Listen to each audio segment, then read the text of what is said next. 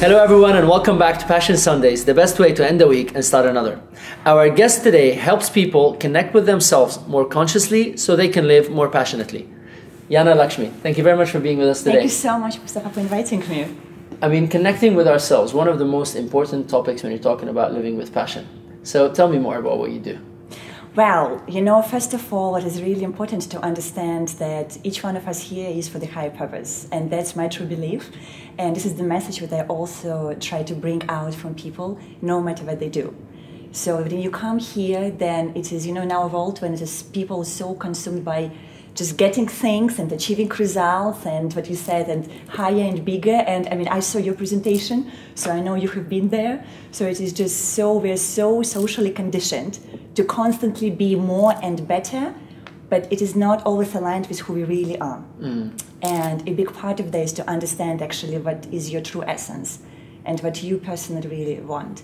And then helping to align your entire life and your business and your organization around it, so that it doesn't feel like work. It doesn't feel like you have to really sacrifice anything. Okay. And how would you be able to find that inner connection?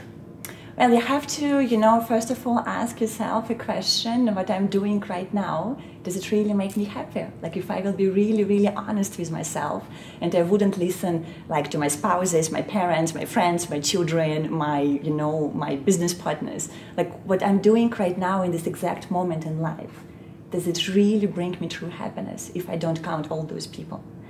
And if it doesn't, then there is something there has to be changed. Okay. And the challenge here is sometimes we get sad about the short-term results. Yes. And we need to see the bigger picture. So how do you differentiate the answer when does it really make me happy now because things are tough and it's worth fighting for still, versus no, this is really never going to make me happy? This is actually a very, very good question. This is where it all comes to the bigger picture and to really seeing your life from the point of a mission and a message and the legacy that you want to leave. So if you really look at the future, like 5, 10 years from now, or even better, before you die, right? So what it is that you would like to leave in this world after you're gone? I mean, is it really the amount of money you made? I mean, if it is, it's beautiful, but then how are you going to spend it? It's one thing when you become very wealthy, and the other thing if you also give back to the society. So if you have this long-term goal that when you're gone, will be something remain after you on this planet. And then you could be in the short term a little bit unhappy when you're going there, because we all have to go through ups and downs, right? So I'm not saying it's a completely easy road. Of course it is not. But then the sacrifice is worth it. And then it's where it comes, also interesting is the actually Tantric Buddhism studies. I just got back from Bhutan, and we were talking about this there with monks, that in the Tantric Buddhism, there is no such thing as pain or pleasure. It's the same, right? So because then when you enjoy life, when you go through life, it doesn't matter whether you're up and down, it's all equal. And so you're happy no matter whether you feel good or bad, you're still happy. That's so what you're using the term happiness for is what I call fulfillment. Not the typical happiness that people are seeking. Yeah, fulfillment is that inner peace, that inner contentment, rather than an external value of happiness. Yes. Yeah. Yes. And how easy is it to understand what is that gives us that fulfillment and contentment? Another good question. This all comes from asking yourself, tough questions, because it's what you said, what people define whether it is happiness or fulfillment is a different thing for different people. So you really have to ask yourself what it is for me. So for someone, it could be, it could be a huge company with a lot of, success and global domination. And they can be truly happy with that, because then they're going to start a foundation and give back to the society. And some other people, they completely want to get rid of everything and they go on their journey for some time. And this is how they find their fulfillment, and then they come back and integrate it.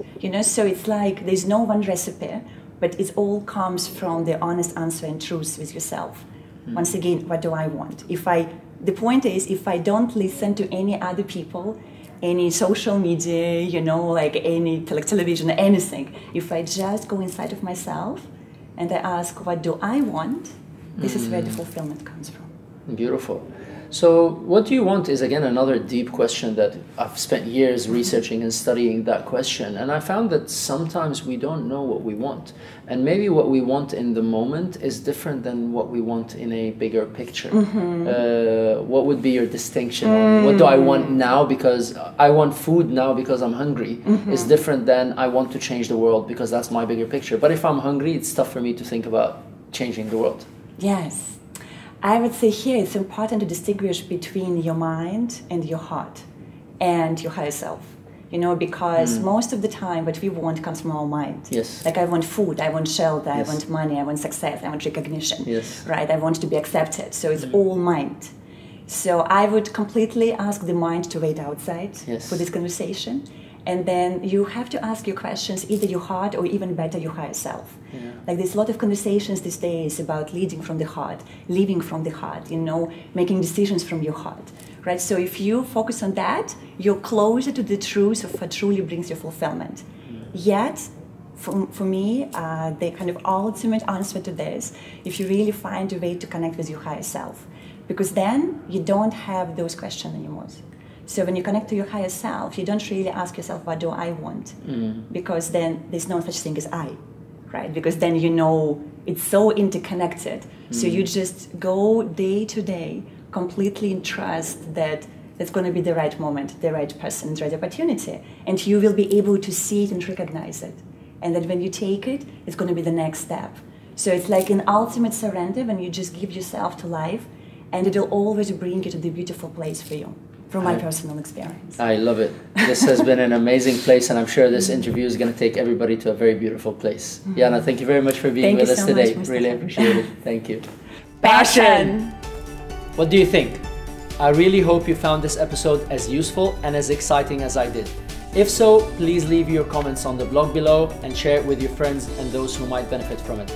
And if you'd like more tools, tips, techniques, and exclusive interviews that I only share on my website, go to Moustafa.com. And until next episode, live passionately.